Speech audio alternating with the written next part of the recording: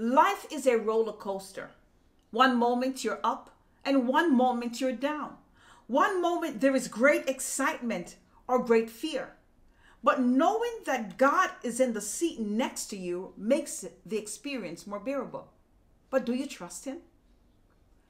Let's talk about that.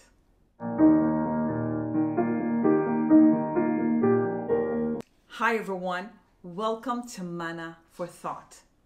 Proverbs 3 verse 5 and 6. Solomon tells us to trust in the Lord with all thine heart and lean not unto thine own understanding. In all thy ways acknowledge Him, and He shall direct thy path. But what does it mean to trust in the Lord with all your heart? Let's define what the word trust means. According to the Webster Dictionary, trust is assured reliance on the character, ability, strength, or truth of someone or something.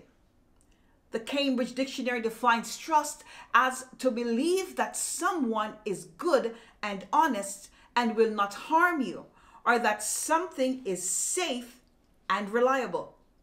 The Hebrew word for trust is batah.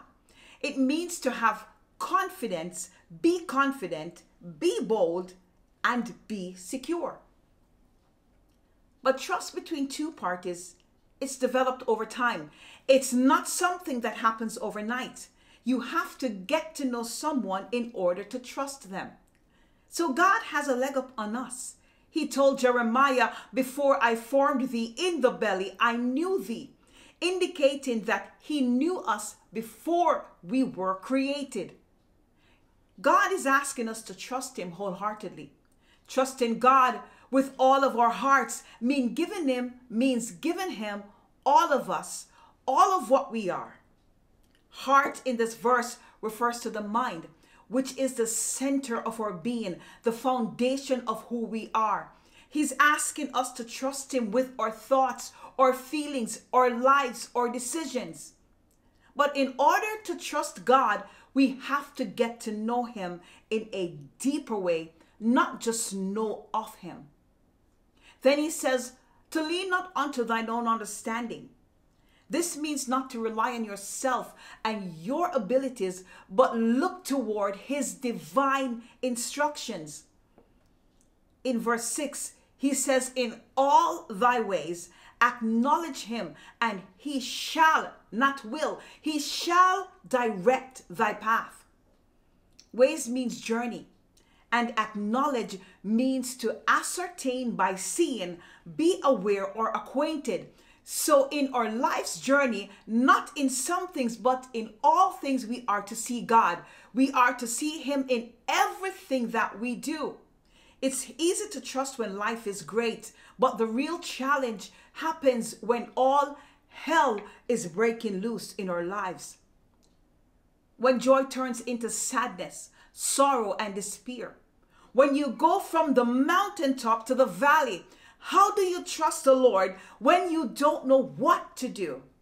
How do you trust the Lord when you are not sure how you will pay your next bill or put food on the table? When your job is unsteady or uncertain or non-existent? When your marriage is falling apart or failing? These are not easy things to deal with. And yet, in the middle of life, if we acknowledge God in all our ways, the verse says, He shall direct thy path. Isaiah 45 said, I will go before thee and make the crooked places straight. I will break in pieces the gates of brass and cut in sunder the bars of iron. God will make a way.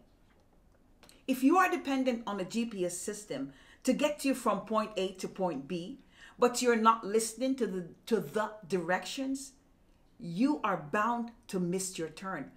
God can't direct us if we can't hear Him, and hearing God means knowing Him in a deeper way.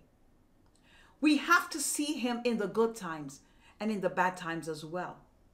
Let's remember what the 3 Hebrew boys experienced in the fiery furnace. They were not spared from the furnace, but in the midst of their trouble, God was with them.